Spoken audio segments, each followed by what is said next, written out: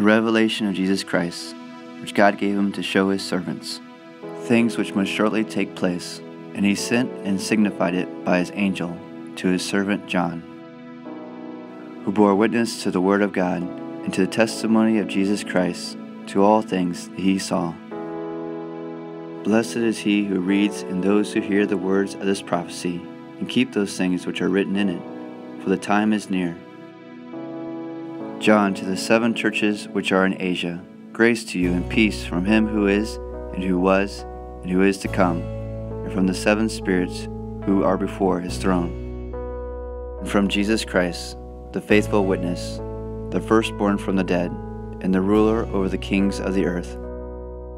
To him who loved us and washed us from our sins in his own blood, and has made us kings and priests, to his God and Father, to him be glory and dominion forever and ever. Amen. Behold, he is coming with clouds, and every eye will see him, even they who have pierced him, and all the tribes of the earth will mourn because of him. Even so, Amen. I am the Alpha and the Omega, the beginning and the end, says the Lord, who is, and who was, and who is to come, the Almighty. I, John, both your brother and companion in the tribulation and kingdom and patience of Jesus Christ, was on the island that is called Patmos, for the word of God and for the testimony of Jesus Christ. I was in the Spirit on the Lord's day, and I heard behind me a loud voice, as of a trumpet, saying, I am the Alpha and the Omega, the first and the last, and what you see, write in a book, and send it to the 7 churches which are in Asia, to Ephesus, to Smyrna, to Pergamos, to Thyatira, to Sardis, to Philadelphia, and to Laodicea. Then I turned to see the voice that spoke with me, and having turned I saw 7 golden lampstands. And in the midst of the 7 lampstands, one like the Son of Man, clothed with a garment down to the feet and girded about the chest with a golden band. His head and hair were white like wool, as white as snow, and his eyes like a flame of fire.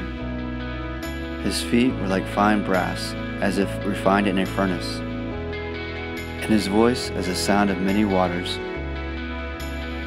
He had in his right hand 7 stars, and out of his mouth went a sharp 2-edged sword.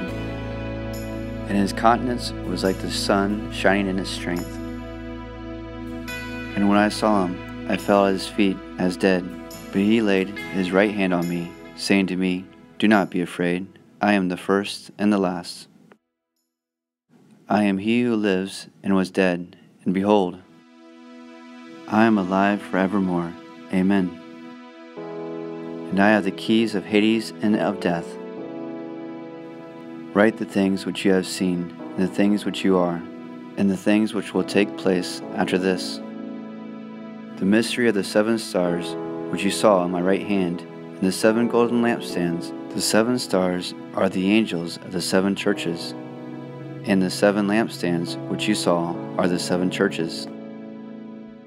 To the angel of the church of Ephesus write, These things says he who holds the 7 stars in his right hand, who walks in the midst of the 7 golden lampstands.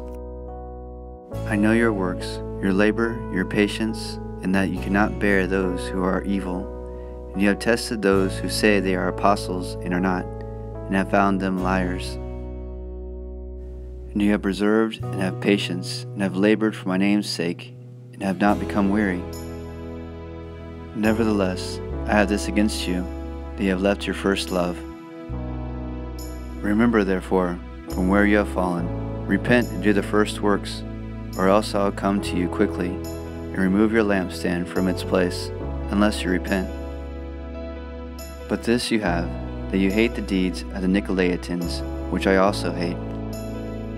He who has an ear, let him hear what the Spirit says to the churches. To him who overcomes, I will give to eat from the tree of life, which is in the midst of the paradise of God.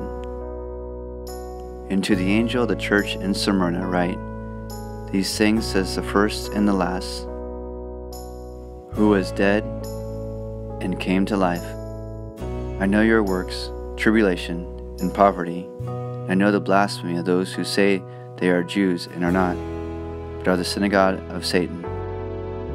Do not fear any of those things which you are about to suffer.